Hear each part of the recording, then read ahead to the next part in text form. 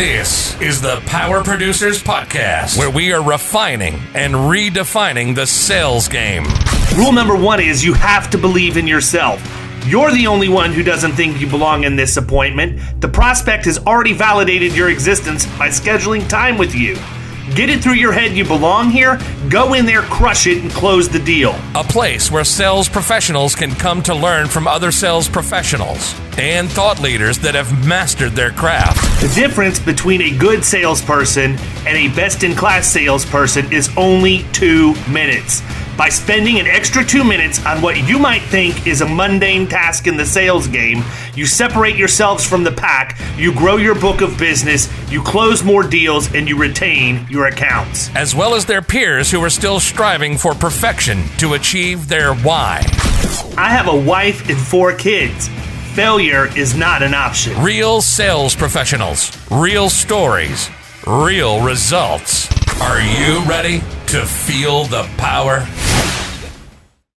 Hey, everybody. Welcome to the Power Producers Podcast, where we are refining and redefining the sales game. I am fresh in from a mastermind in Boston, Massachusetts, where we talked about a whole bunch of stuff and did not even think that it would be relevant to the first podcast we recorded when we came back. So I'm happy to know that it is. Today we have a special guest, or guests, I should say, Mr. Steve Anderson and Miss Carey Wallace, who probably, by the way, gets the award for quickest turnaround of being a guest. You're actually only the second person that we've had on twice, and really the context in which you and both Eric Garcia came back for a second time is completely different than the reason why we had you on the first time. So that's pretty cool too, but just wanted to welcome you guys and sort of dive into what you're doing. I had posted a thing out on LinkedIn a couple of weeks ago about InsurTechs and wanting to feature some of the things that were going on out in the InsurTech space. It's an interest and a passion of mine, both from just stimulating myself to think outside the box and see what's coming down the pipe, but also as an investor. So, I'm always anxious, and maybe, I don't know, this is a lead magnet for me to have investment opportunities that I disguised as podcast recordings with some of these people, but who knows? Anyhow, that being said, you guys are with Catalyit, and it is an interesting idea that I literally just learned about before we started recording. So before we get in and jump into all of that stuff, 2 seconds, 10,000-foot overview. We'll start with Steve. Bring everybody who doesn't know you up to speed as to who you are and how you got here to where you are today. I'd be glad to, David, and thank you for having both of us on your show here today. Agent for about 25 years, 2 different independent agencies. Got my taste for technology in both of those environments. Probably one of the things I became known for is the agency in Texas I was in. We began scanning and storing all of our paper files electronically in 1994. So really early on in the process, I figured that out, made a lot of mistakes along the way, and began talking to other agents about it. So in 99, started my own firm. Left the agency and really did research, speaking, writing, and consulting around how independent agents and brokers can use technology to either increase revenue or reduce expenses. So I have to tell you, the first thing that came to my mind when you said you were scanning things to become paperless in 1994 is, holy cow, what did those file sizes look like? Yeah. Oh, we could spend all kinds of time talking about what we did and how we did it and the mistakes we made. But I was fortunate to be involved with 2 agency owners that were very progressive and really felt technology was key to them as they move forward. And so we did all kinds of experiments and tested stuff, and it was a fun environment to be in. And I sold insurance. So, it's funny because I think back to that period of time in the early 90s. I graduated high school in 1991. Kyle was 4 years old probably, but I look at it and, as I look back from my journey from the time I graduated high school until probably, we'll just go with 2001. Holy cow, did the world change in that 10-year period. Oh, yeah. I mean, I didn't have email before I left and went away to college. The internet was really just sort of this, we had Prodigy and some of the other things that were the very, very early iterations of CompuServe, Prodigy, AOL. Yep. Netscape. AOL, baby. Yeah. And I tell my kids all the time, you guys are born into a world that exists with all this technology, and you don't have the benefit that I do in that I got to see how. I got to see how it was developed, the needs that it met when, and I think that gives me a certain appreciation for tech as a result of just, I think I was luckily born at exactly the right time to watch a massive amount of innovation happen. And it hasn't stopped, obviously, in that time frame. I mean, we talk about it all the time, and Cass talks about it anytime he talks. You go from having, a record player to an 8-track to a cassette to a CD to an iPod to now, we're all walking around with this, and our entire lives are simply on our phones. And to think back, that really wasn't that many years for innovation to happen from literally the 70s to the early 2000s. And it's one of the reasons why I appreciate the fact that I was born when I was to be able to talk to my older relatives. I mean, there's nothing, unfortunately, my grandmother passed away a couple of years ago at 90, but just sitting and listening to the things that she saw over her lifetime, having grown up in the Great Depression and coming out of that. And then I can't imagine what it looks like from that point of view to say, how in the world did we get to where we are today? So I could talk. You're right, Steve. We could talk about this for hours in and of itself. But Carey, quickly, how did you and Steve get involved on this project? So this is a project that actually came out of a group of forward-thinking associations really wanting to create a solution for agencies to figure out, first, identify what technology is out there, really help them select the right technology, knowing that InsurTech is just multiplying right before our eyes. The opportunities and the options out there are super plentiful, and navigating that can be expensive. It can be confusing. It can be all kinds of things to an agency owner. And so the whole idea behind Catalyit is simplifying that and really giving our agents one place to go to find the right answer, to figure out where they are in the spectrum, and really help implement the right solutions and hopefully minimize the time, cost, and pain that sometimes comes with technology. Yeah, I think, we were talking about this a little bit, and I had referenced the fact that I was in a mastermind last week up in Boston, and one of the hot topics was associations. And how are associations going to continue to remain relevant as time goes on? Because I think that I don't want to necessarily draw the same correlation to the, similar to labor unions, because they're not. But if you think about it, when labor unions were put in during the Industrial Revolution, I'm assuming is when it was done. I don't remember exactly, but there was a time and a place for that. People needed representation. They needed to be sure that there was a voice that could be heard for them, and that it would drive change and eventually, get them what they should have: good working conditions, fair wages, and all of that. Some could argue that maybe some of that spiraled out of control and unions became more powerful than they should. But at the end of the day, they were created to meet a need, and I don't necessarily feel like labor unions have done what they needed to do to adjust with time as time has gone on, and as a result, in many cases, have become obsolete. And I think that in the room that I was in, without getting into the nitty gritty of what was discussed back and forth, I think there's a general fear that we're seeing the same thing happen with associations, in that people just don't know what they do or how they can help them. And so I was excited to hear that this actually is going the other direction with that. It actually kind of validates the fact that there are things that are happening. So it kind of excites me to know that coming out of that mastermind and hearing some of the opinions around the room, that we can actually bring something to our audience that says, look, here's an example of something that associations are doing to A, remain relevant, and B, drive value in terms of education and experience with their membership. So I'm interested in diving in, talk a little bit about sort of where the idea came from in sort of the need that you guys are looking to meet. And I'm just going to sit back and let you talk. Kyle, as you have questions, as I have questions, we may interrupt, but I'm just really interested in hearing the story. Yeah. So Steve, I just want to say one thing. there is a group of associations that came together about 3 years ago, and it was called the IA Action Partners. And it was really about what is our industry facing? What are agents' real problems that we want to be part of solving? For that very reason, David, I've been part of the association world for 12 years, and my background's finance. You know that one of the things that came out of that was data. We talked about that at great length prior to. Another one is market access. It's really about how do you help agents navigate what they need to do every day and make it really, really helpful.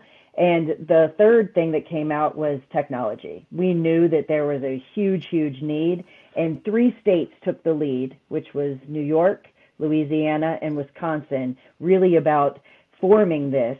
And then, Steve, I'm going to let you take over how you collided with their vision of what this would be in order to create Catalyit. So go ahead. Yeah, and David, let me say something about associations. And I've been around a long time. I've seen worked with pretty much every kind of state, national associations. And part of what I'm seeing, and I think the shift maybe that's not quite apparent to individual members, is a move not unlike agency owners who are getting older.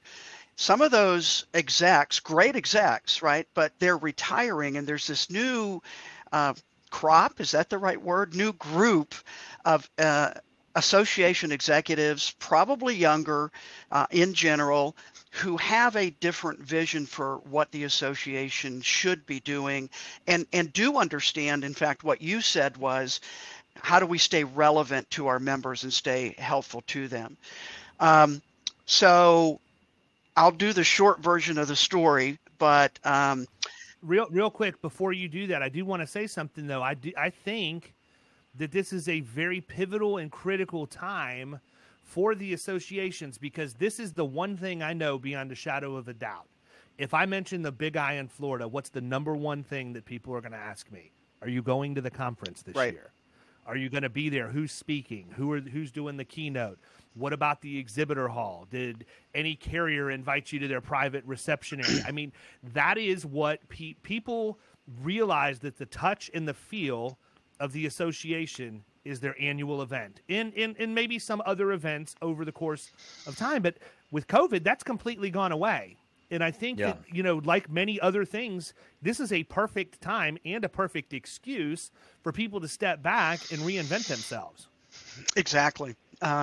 So New York has had a process in place actually for quite a few years where they invite a outside person to become a member of their board of directors. It's an at-large position. And I was approached, I don't even know when, 2019, probably early 19, about coming in as a member of the board, specifically because New York, as well as a number of other state associations, have as part of their strategic plan technology. They know it's an issue for their members. They know they haven't done as good a job as they need to in helping their members in this particular area. And they brought me in for my background and experience with technology to help this strategic goal. And at one point, kind of during that process, these 3 states that Carey already mentioned had been working and trying to figure out what this might actually look like. How could they help their members? And I got a call from Lisa Lounsbury, the exec there in New York, and said, I've got a question for you that's not board related, and explained what they were working on and the goals they were trying to meet. And she basically said, you wouldn't be interested, would you? And as I say it now, I think I surprised her and me by saying I might be. And so that began a year plus, probably 14, 15-month process of the 4 of us, so those 3 state execs and myself, meeting together and really trying to flesh out what would this look like? What would it mean? How could we help agents with technology? And frankly, it's something I've been doing for 20 plus years now, starting in '99. And what we realized is we could take what I've built and done and the reputation and the material and all that stuff and use that as a foundation to begin this process, or this for-profit entity, which is now called Catalyit, to be that resource. And so, as Carey said, our goal is to be the go-to resource for independent agents in technology. And I describe it as 4 steps, or 4 processes, or 4 areas. Discovering, right? How hard is it to know what's out there? You know, David, somebody like yourself, you have an interest in it, you keep up on it, you're around others that do, so you... I still can't. I know. I still can't navigate it. That's crazy. It's crazy. So, and by the way, Steve, from the human aspect of it, my own attention deficit disorder will not allow me to navigate it, because I'm like a bass in the topwater lures going across in front of my face. Every time I see something new, I just want to go out and swallow it, right? And I think that gets us in a lot of trouble. Well, and that goes to the next step. So discover is first. The next step is evaluate, right? What is the solution? Do I have this problem in my agency that I need a solution for? And then the third step is the actual selection process. Okay, I think I have this problem. Here are 2, 3, 4, 5, whatever the number is, providers that have solutions for it. Which one's the right one for me? And then maybe the most important step is implementation, right? So discover, evaluate, select, and implement, because I have seldom seen technology itself fail. I have often seen cultural resistance, or the internal politics, whatever you want to call that, be a reason why it's not adopted and adapted by staff throughout the organization. So I am putting together your branding and the name of your company mentally as you guys are talking, and I'm going to take a stab and assume that it's a morphing of the word catalyst and IT, with the messaging being you can propel your agency forward by making practical IT That's decisions. Exactly. You're an incredibly smart man. That's right. That's yes, exactly you are where an the incredibly name came from. And maybe Cool. most important, we actually could get the domain. There you go. Yeah, I have $1 million ideas all the time, and unfortunately, the domains are tens of thousands of dollars for me to buy because somebody else had Exactly. the same idea. In fact, I think I heard a podcast where you were talking about the people who own domains. You can tell a lot from a person based on the domains that they own, and you don't actually want to share that with a lot of people. So anyway. That may have been when I was on Insurance Guys with Scott and Bradley, because Scott also has a proclivity for collecting domains. And Bradley had actually accidentally got into his GoDaddy account, or went in there because Scott asked him to do something, and one of the domains that he owns is Insurance Granny. That's right. Yeah, it's so funny. Not even sure what he was planning on doing with that. If you know Scott Howell, you'll realize he probably didn't know what he was planning on doing. But it was a cool with it. name, right? There you go. Yeah, good idea at the time.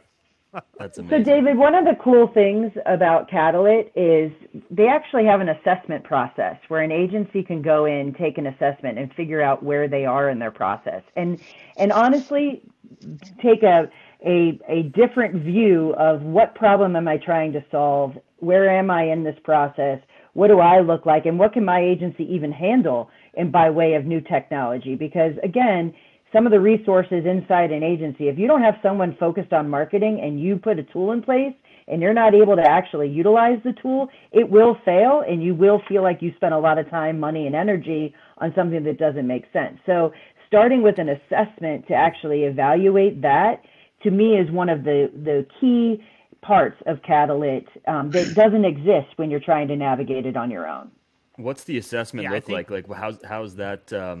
How does that happen? You know, what's the process of that? So the assessment is I've had an assessment for many years. I call it an agency productivity audit.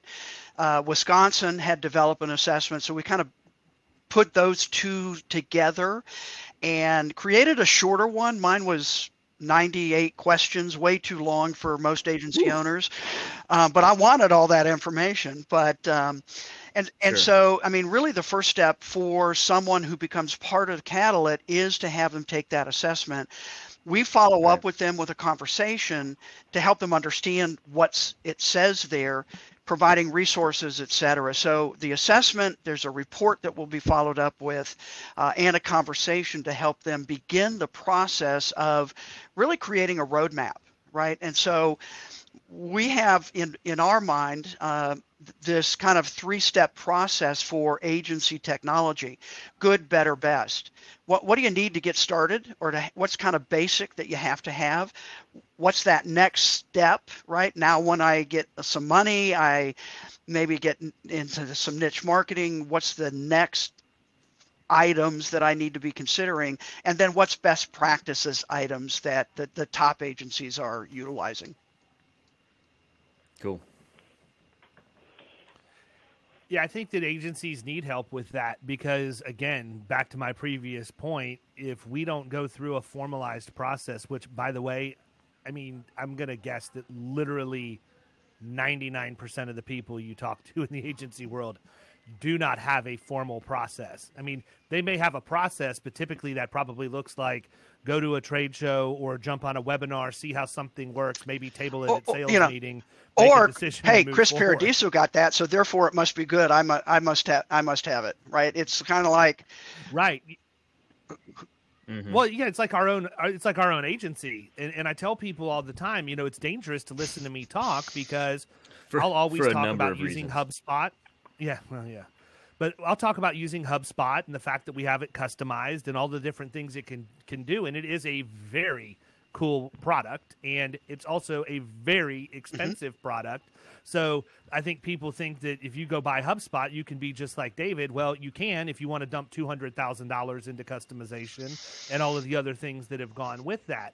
I think that's number one, is people get caught up in that. I think number two, though, is part of that process, and I would be interested in how you guys do this through the evaluation process or whatever else, but I think that agency principals or whoever's making these decisions for the agencies, they need to have their expectations set realistically, because everybody wants to go buy a piece of technology and have it be a silver bullet that's just going to automatically fix all the problems in their agency. And to Carey's point from earlier, when you're involved in marketing, if you don't have time, if you don't have a dedicated resource, you have a problem. Because if I say, you know what, I'm going to really invest in my marketing arm this year, I've got a dedicated person, I'm going to do you a huge favor, I'm going to buy you HubSpot. Now what?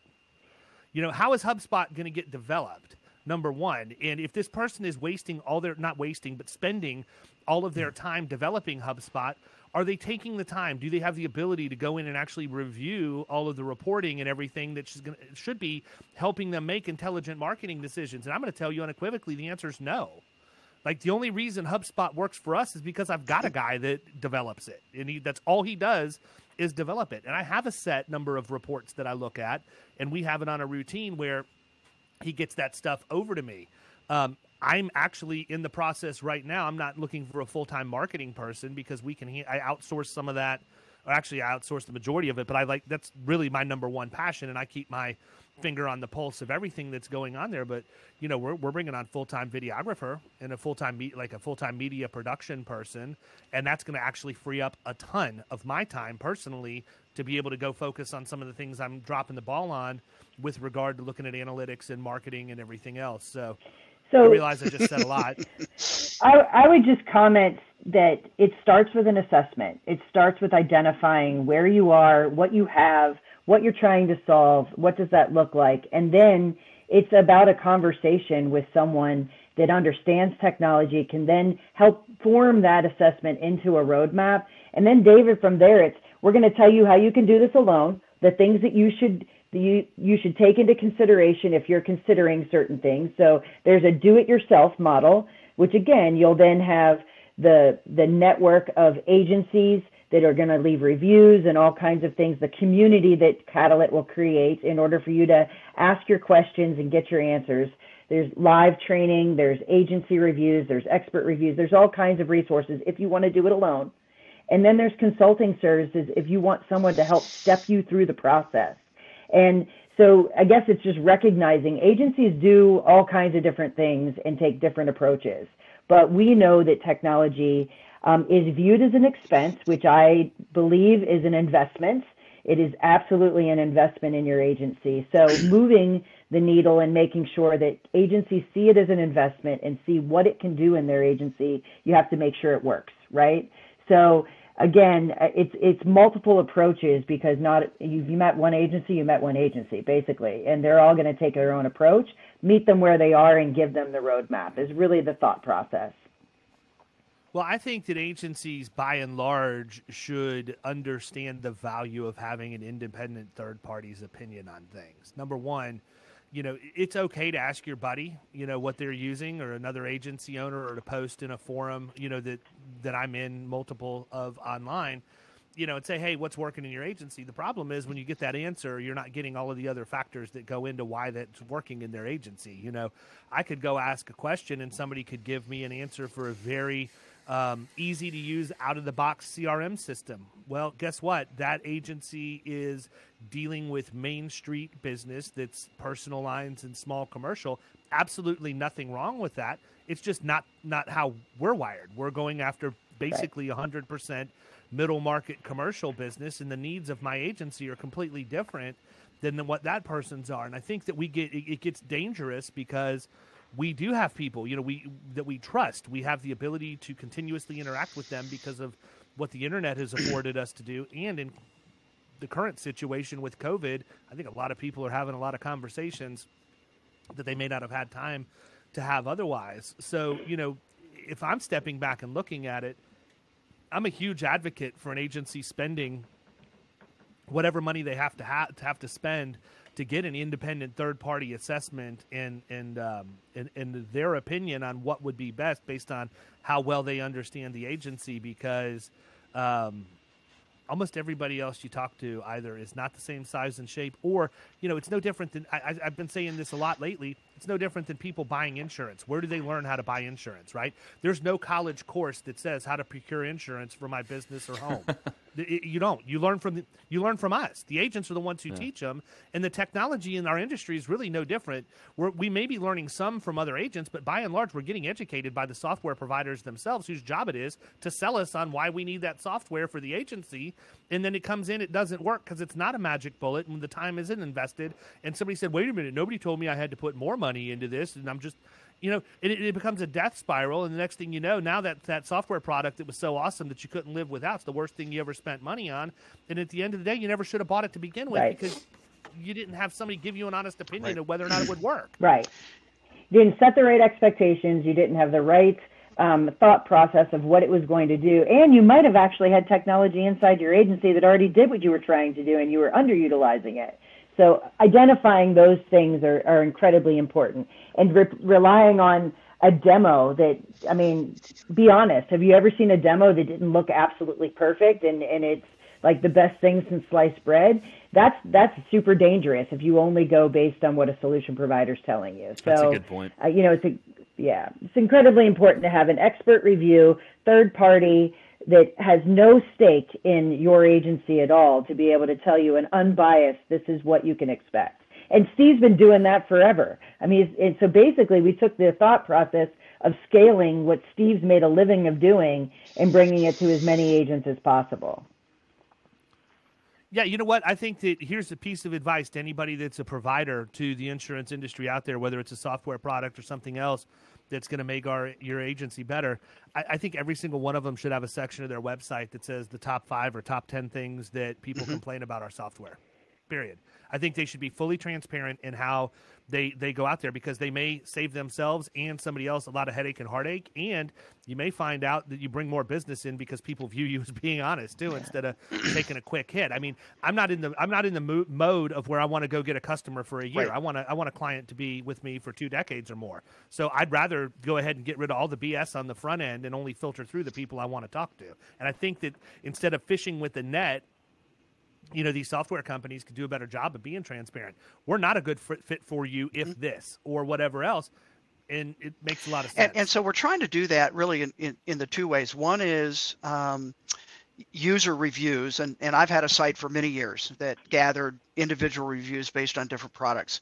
And again, taking that over to the Catalyit platform and building that out. And you can think of it as a Yelp for insurance agents, right? What do you like? What don't you like? And a way to gather all those different opinions together. So when you're looking for a solution, you can review that. And, we've all gotten used to looking at ratings and reviews and using those as one of the filters that we use. And then the second is a more expert mind or an independent view of the various platforms. And David, exactly like you said, is this is good for these kind of agencies, or, if you do this, probably this isn't the right solution for you. And again, helping guide that evaluation and selection process to make sure the agency gets the tool they need that's really going to help them. What would you say is the most important thing for people who are looking for a new solution to kind of keep in mind as they're going through this process?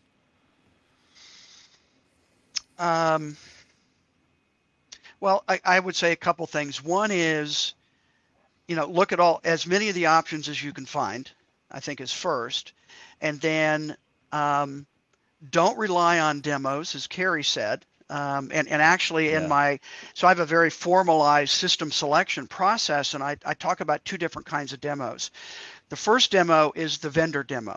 And that's where they show you, and they've trained for hours and days and years to show you exactly the best thing and how it works, and how to skip over those parts that don't work quite as well. But the second demo is a user-controlled demo, meaning actually I have clients create the scenarios. Okay, I want to know how a new personal auto is captured. What are the steps? How do you endorse it? How do you change it? How do you do an audit? How do you do, and you step them through all of the primary processes within the agency. And then you have a scoring sheet, which allows you, because you will forget what vendor said what. And so you have a scoring sheet based on the vendor, what you liked, what you didn't like. And when I'm involved with that process, I function as a facilitator going, okay, stop. That was too fast. Slow down. Go back and do this again. Because my goal, I don't make decisions for agencies, but my goal is to get them all the information they need to make the best decision for their agency. And again, management system's a huge, big decision, but that same process applies regardless of what problem you're trying to find a solution for.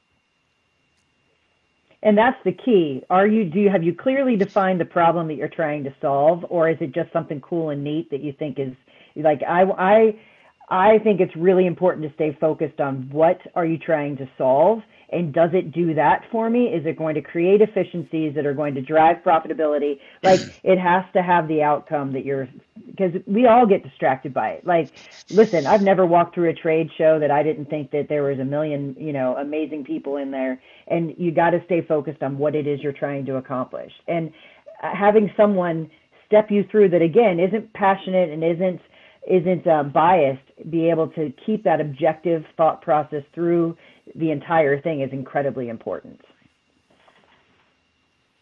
Well, and their goal at a trade show is to engage you, right, and get you to listen to what they have to say and convince you, if nothing else, to take the next step and get to that picture-perfect demo.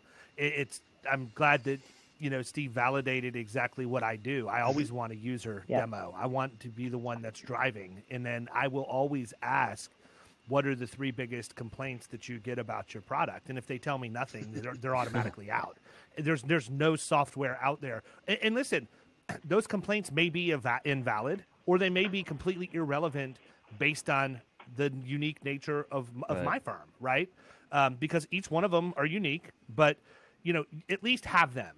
Be honest and transparent in that process. And I think that if you were to poll a group of agency owners, that would be one of the number one things that they would give you feedback on, is transparency in the process and setting expectations correctly. So I guess my question is, how do you solve that problem? I mean, we're talking about a lot of different things, but if you were to boil it down to where the average agent out there can understand, this is why I need to engage with Catalyit, what would you tell them is your 10, 30-second, whatever elevator pitch as to how you fix the issue. Well, the way I would say it is that agents now have a real difficult time figuring out what's out there and what they should bring into their organization. And they deserve a independent voice to help them make those decisions. And Catalyit has processes and procedures in place to help them do that. Yeah, I'd say we want to simplify something that can become very, very complex very quickly. So having the way to give you a roadmap to actually ask the right questions and get the right results that you're looking for is really what Catalyt's all about. Showing you what the universe is and then helping you narrow that to find the thing that makes the most sense in your agency. And so I'm going to be devil's advocate here because I can tell you this is exactly where my peer group is going to go. How do I know I can trust you guys and you're not getting kickbacks from the software companies you recommend?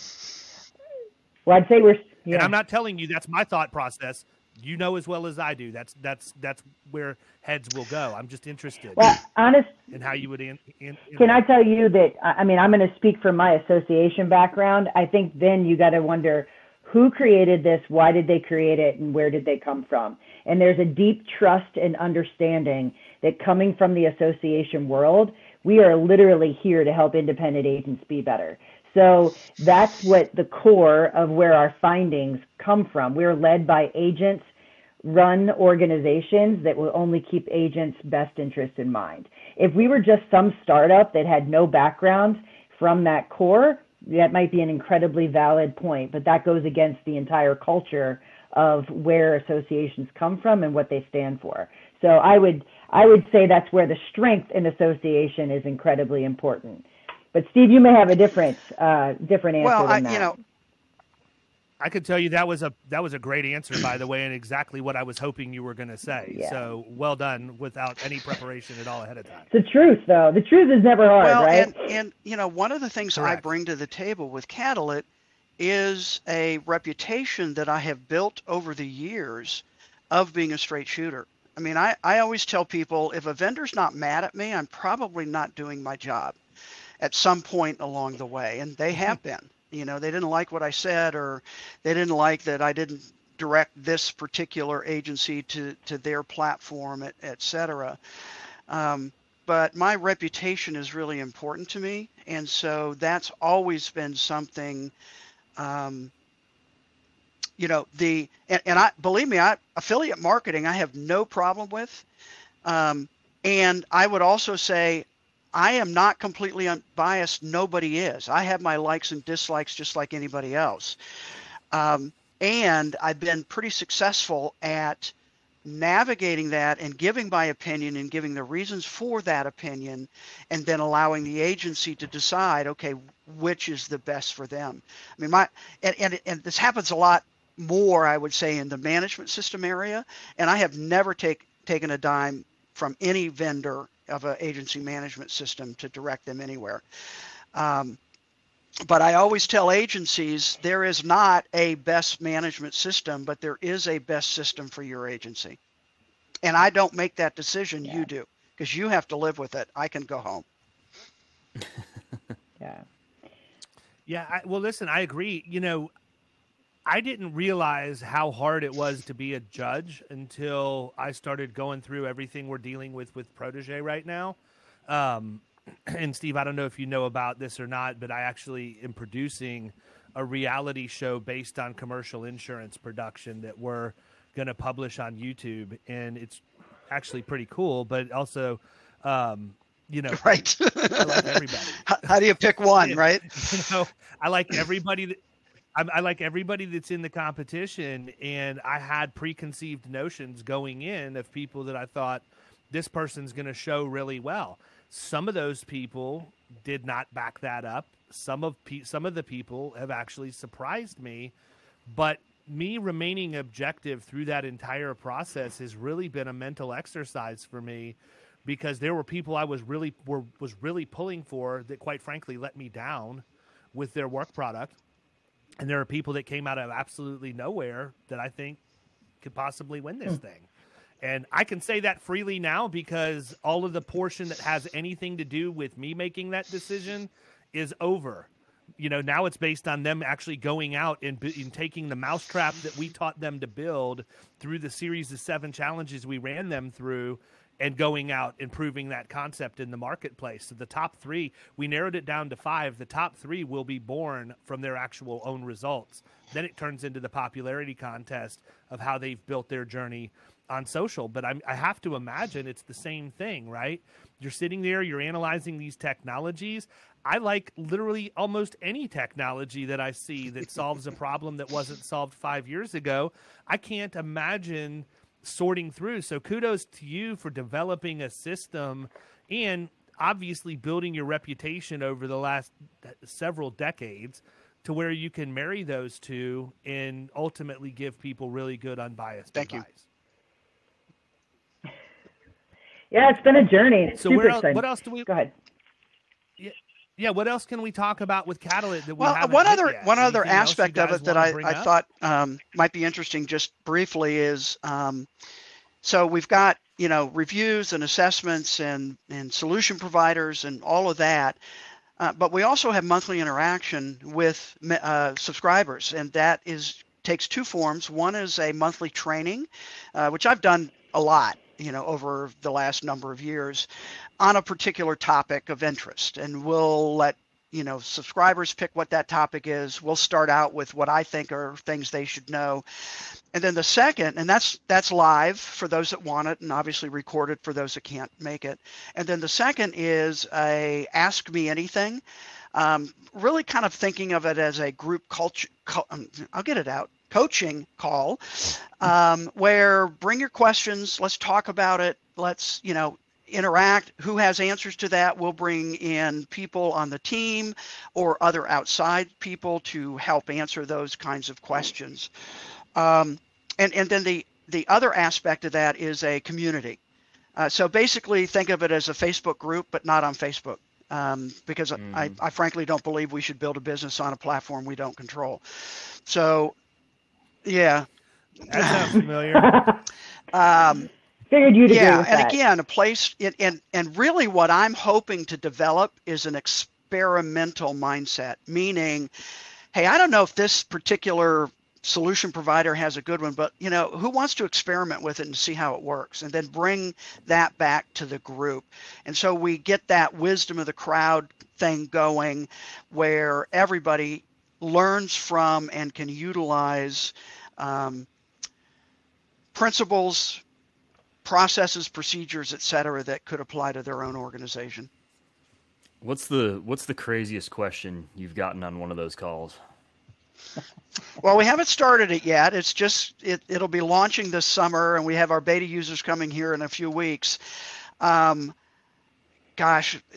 get questions all the time, and well, a typical question is, what management system should I buy, right? Which is pretty easy to answer. But a lot of others are again around, okay, I have some in my inbox right now, which are, I'm looking for a quoting system, personal lines quoting system. What's the best one? Or I'm looking for some of those kinds of things. Or I'm getting more and more more interesting, but I hear about chatbots. What is that, and what should I, what should I pay attention to? And I think chatbots we're just at the very cusp of what they can do. I mean, most people right now is just a little thing on their website, which is kind of cute, but I'm not sure how helpful it is. But I'm starting to see some vendors create more automated solutions for renewal reviews and things like that, using that technology to help. And I believe the biggest impact for that will be internal employee augmentation, not necessarily external prospect and client interaction. Meaning an employee can type in a question because they don't remember the answer. How do I do an audit or something like that? And they get a response back. Yeah, I mean, that would be relatively easy to create because all you have to do is have an internal knowledge base Yeah. that's searching for the keywords. Yeah, David, all you have to do is have an internal knowledge base. So that part might be a little difficult to create, but once it's there, it's there.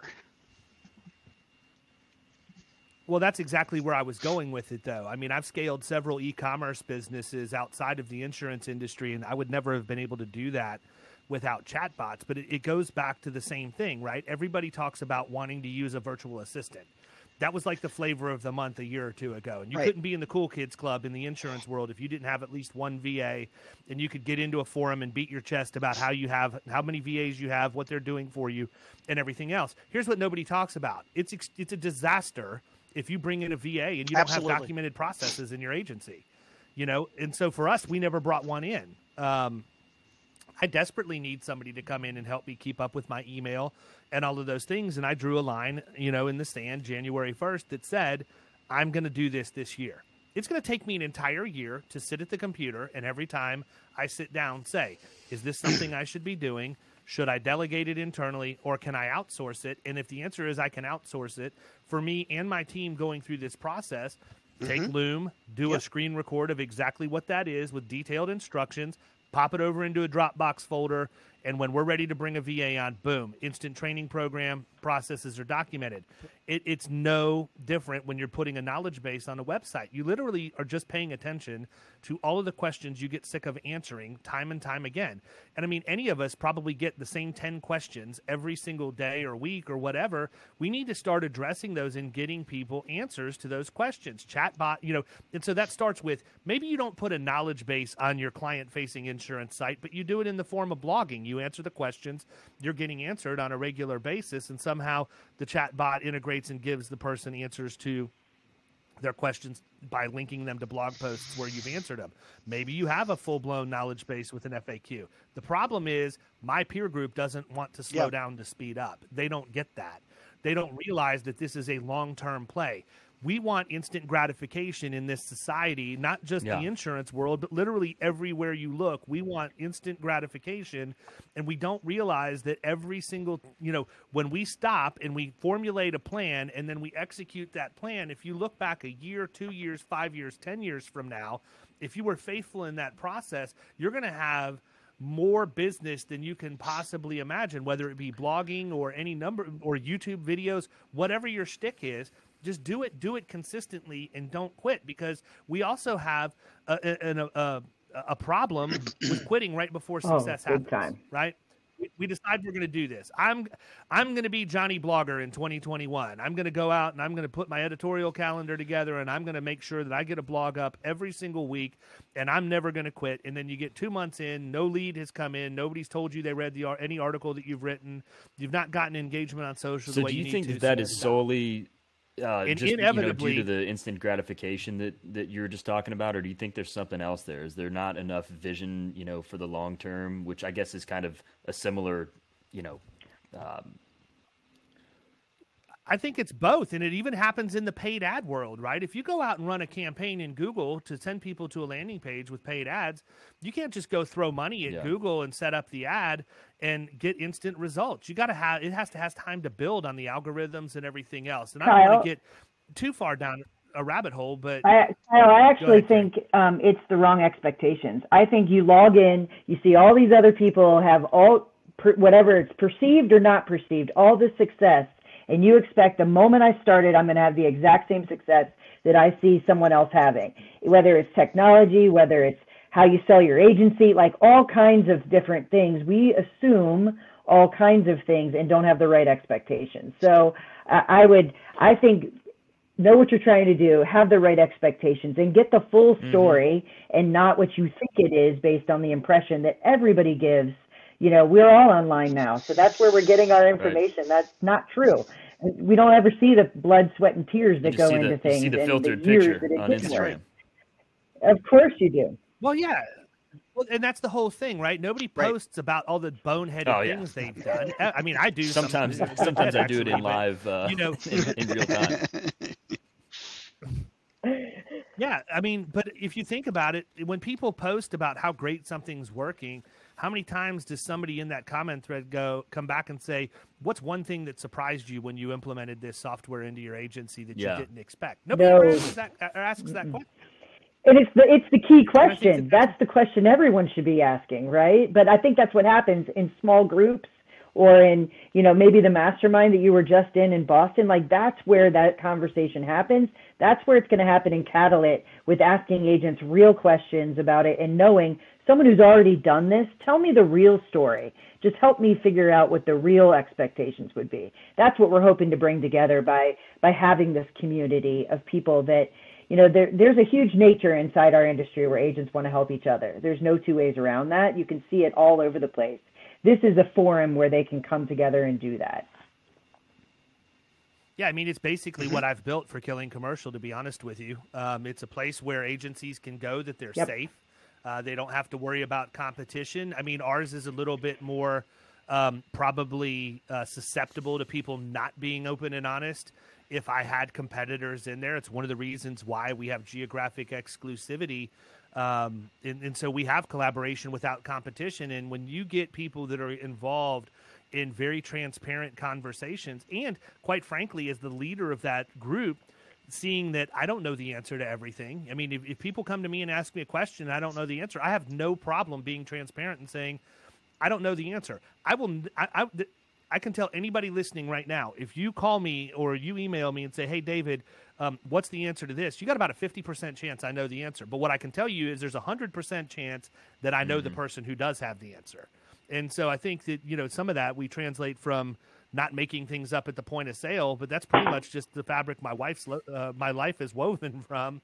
I know what I know and I know what I don't know, and I'm not going to try and be somebody that I'm not. So I think people appreciate that. And I do think people definitely want their expectations set appropriately, because I think that's an issue that we all face in real time pretty much every day. So listen, I want to be respectful of your time. We're coming up on our deadline, so I want to wrap this up, but I want to give you guys the floor to say anything that we haven't discussed that you want to talk about. But more importantly, this is a really good idea that I think that a lot of agents are going to be interested in, and they're going to need to know how to find you guys. I want you to be able to tell them the best way to reach out. Well, the website is catalyit.com. And you'll find a form on that site where you can sign up for information as we go through this launch process. So as I mentioned, we have beta users coming here in a couple of weeks to test everything out, make sure it's working right. And then this summer, into June-ish timeframe, we'll be launching to the 7 states that are partners in this endeavor. And then once that gets done, we'll be launching to other states as they show interest in making this resource available to their members. So the one thing I will tell everybody is, if you didn't pick up on it when I talked about the morphing of words, the way you spell that domain is CATALYIT.com. CATALYIT.com. And that's where you can go to learn more. I'm assuming you guys have calendar links and stuff on there for people to book and talk to you. I appreciate you spending a few minutes with us today to come on. This is exciting stuff. It's nice to know not only that this is out there, but that it's backed by associations and that they're doing everything that they can with regard to IT to put something together for their membership and give them unbiased opinions on what they should do. Thank you very much for spending time with us today. It's David, thank you for having us. As always. Yeah, thanks. Yeah, thanks for letting me come on so quickly. How about that? I get a little award, so I appreciate you having me again. Yeah. You've been listening to the Power Producers Podcast. You can follow Killing Commercial Insurance on Facebook and YouTube. And if you want to take your game to the next level, check out our book, The Extra 2 Minutes, and our website, killingcommercial.com.